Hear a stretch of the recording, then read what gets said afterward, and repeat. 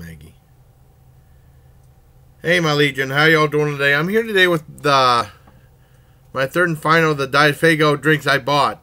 You know, and this is Diet Faygo Ginger Ale. And says genuine and delicious on it. And I got this at Giant Eagle. When I usually got the Faygo products growing up, I'd get them at Giant Eagle. And then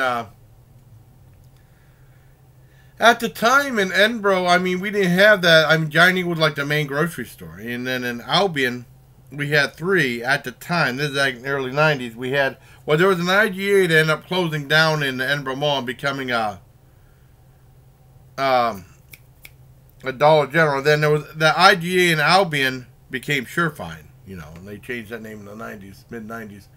And the only real grocery stores was the IGA in Edinburgh. And then in Albion, they'd have the IGA, which is now Surefine, the Golden Dawn, which is no longer there, of course, and then the Jim and Sue's, well, O'Kellock's, and then it became Jim and Sue's grocery store, which is no longer there, too. And then, you know, Giant Eagle started changing in 96, 97, not for the better, and then, you know, Walmart came around in Edinburgh, and that was the main place, you know, if you're in Edinburgh. I think Giant Eagle's gotten too expensive. But, I mean, I still go to Giant Eagle every so often. And this was 65 cents there, so let's go ahead and try it out. Oh, it says Faygo right here. But, I mean, that was the main place to get Faygo Pop. Was Giant Eagle. I think they sell it at Sheets, too, but different types. It smells really good. Let's give it a taste.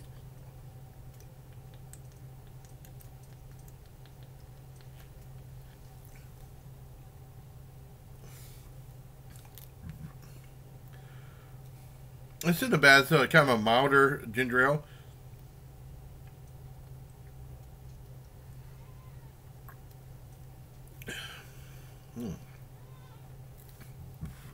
I think it's pretty good. I'm so used to. It's weird. A lot of the ones I've had recently have been the ginger beers, which are really strong. Most of them.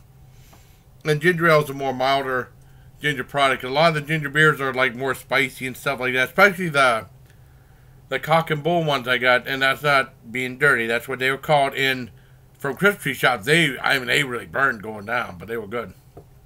And they're good for you, healthy for you. So your stomach. This is a milder ginger ale. It's very good. I give the Giant Faygo Ginger Ale an 8 out of 10. So I hope you like this video, everybody. Until next time, as always, please let me put the cap back on. Nice about that, you know, and you can save it for later with the cap right there.